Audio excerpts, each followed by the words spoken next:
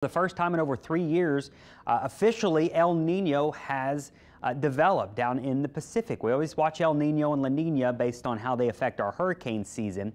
And typically what happens is El Nino suppresses our hurricane season thanks to wind shear. Now there's a caveat this year, and it's the fact that the Atlantic is boiling hot. It's running at record warmth right now, and there's some uncertainty between, well, is El Nino going to win out and suppress hurricane season, or is the warm Atlantic going to overcome that? It's not very often we've seen things like this happen. It's happened a couple times previously, but there is some uncertainty there. So we're rooting for El Nino, okay?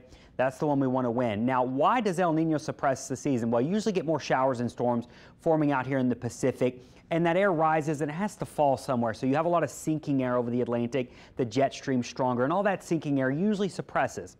That's when the Atlantic is not hot. When the Atlantic's hot, it may be over to overcome that suppressed phase there. So that's what we're kind of hung up on at this point on, well, we'll see. Most places, forecasters are calling for an average season, but there is still some uncertainty there. So nothing out there to worry about right now, but El Nino, it's here. We're rooting for it. There's your 7-day forecast.